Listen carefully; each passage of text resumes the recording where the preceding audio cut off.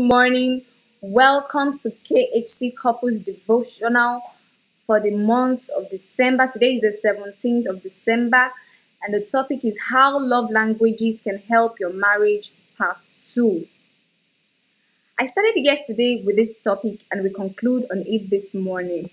The 5 love languages are 1. Words of affirmation, 2. Quality time, 3. Acts of service, 4. Receiving gifts, and 5. Touch. Number 1. Words of affirmation. I explained yesterday that here words matter a lot to your spouse. You show your love to him or her when you speak kind words, encouraging words, humble words, and you generally know how to speak with a gentle tone of voice. Here, quality conversation where there is deep sharing of thoughts, feelings, desires, dreams, and hurts. Here, your words shows understanding rather than being critical, judgmental, nagging, lecturing, or preaching at him or her. Number 2, quality time. Here, your spouse only sends your love when you spend quality focused time with him or her. Your undivided attention speaks volume and shows you value and respect their feelings and person. Here, doing projects together is a plus. Togetherness and not just proximity is the greatest need of such spouse whose primary love language is quality time. Spending time together uninterrupted, discussing issues your spouse considers vital are also very important. Number 3, receiving of gifts. The spouse with this as his or her primary love language sees gifts as an act of showing and expressing your love. Here, gift shows you are thinking of and about them. It's the thoughtfulness about the gift that makes your spouse see it as an expression of your love. The gift need not be expensive, but regular buying of items speak volumes. When the gifts are meaningful and significant, your spouse feels special. Failure or excuses to give gifts, especially on a special occasion like anniversaries, hurts them deeply. Number 4, acts of service. Here, your spouse only feel loved when you seek to love them by service. When you do things with and for them, they sense your love deeply. Helping out with house chores, career, projects, or office work shows you care. Your spouse here feels action speaks louder than words. If you love me, let me see you do things for me. Your spouse believes you only care when you do things to help her.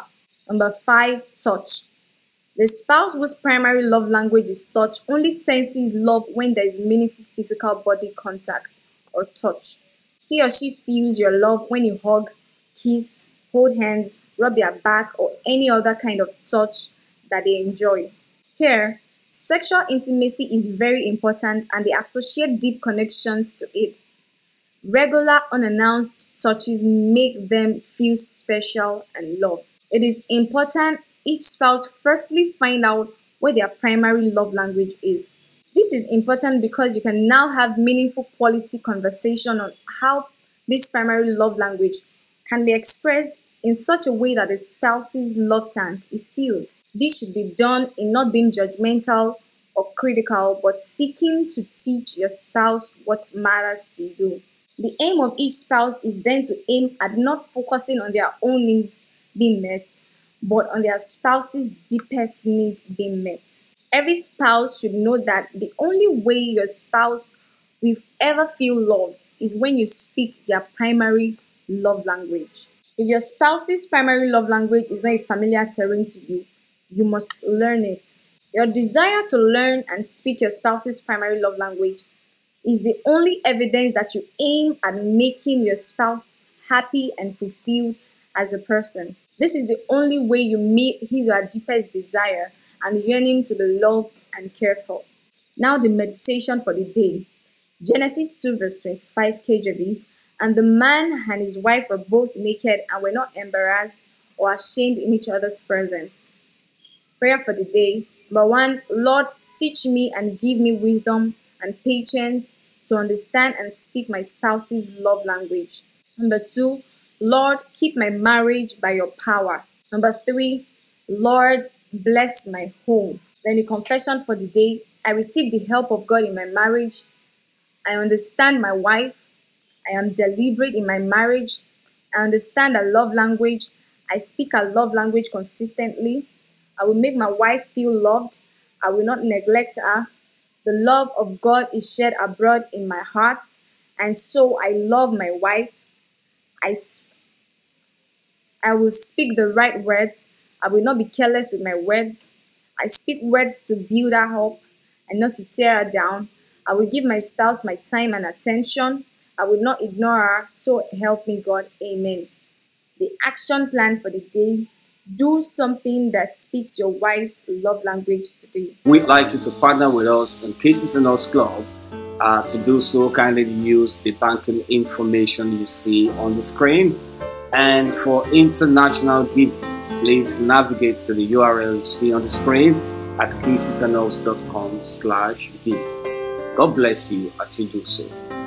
This devotional is taken from our books for single and married, and these books are available on Amazon and on Kada Books.